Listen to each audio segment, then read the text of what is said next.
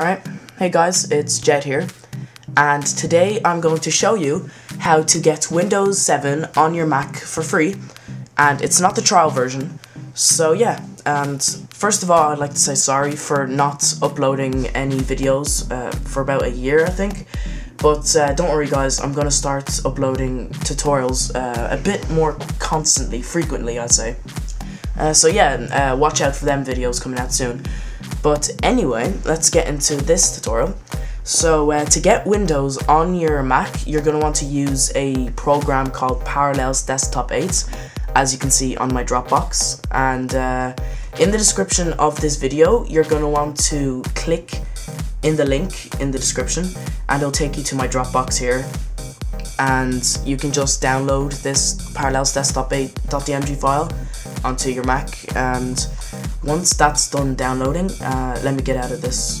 By the way, this is the Windows Chrome, just to show you that I can have Windows on my Mac. So once I get out of that, and once you open the Parallels Desktop file that you downloaded, it will look like this, and you're going to want to open it. And once you open it, you're going to hit open, and it will start prompting you with some messages. And after this message is gone, it will encourage you to get the newest version of Parallels. You're gonna want to say no, skip this version, and it's gonna prompt you with another message afterwards, and you're gonna want to say no, use current. So I'm not gonna have those messages pop up because I already installed Parallels Desktop 8. But you will have those messages pop up, so just select those options. Select skip version and no use current for those messages. So anyway, once that is done, you will have to set up Parallels onto your Mac, and you're gonna want to go into the description of this video again, and there's going to be a Windows 7.iso file in the description, and you're going to want to click that and start downloading it. It'll give you an option. You can get the 64-bit or the 32-bit Windows 7 Ultimate, but each file is about 3 GB, so you're going to have to free up some space, and it will take a while to download. But anyway guys, once you're done downloading the ISO file, you're gonna go to this screen here after you're done installing Parallels Desktop, and you're gonna want to click Install Windows or another OS from DVD or image file, and hit Continue.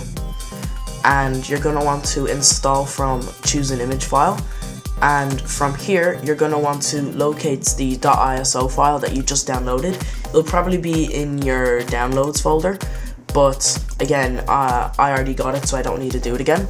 And you're going to want to hit Continue.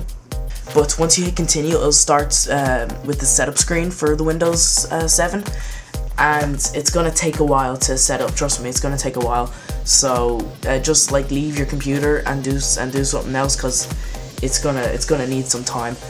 And anyway, once it's done installing, you're gonna have Windows 7 on your Mac for free, and you're gonna be able to use any Windows program that you couldn't use before on your Mac, say like RPG Maker XP, which I know some people want to make games using that, but they can't because they have a Mac. I know some people do with that problem.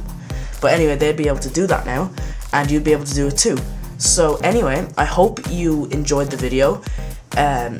Like the video if it helped you, and subscribe for more content like this, and I promise I'll start uploading more frequently for you guys.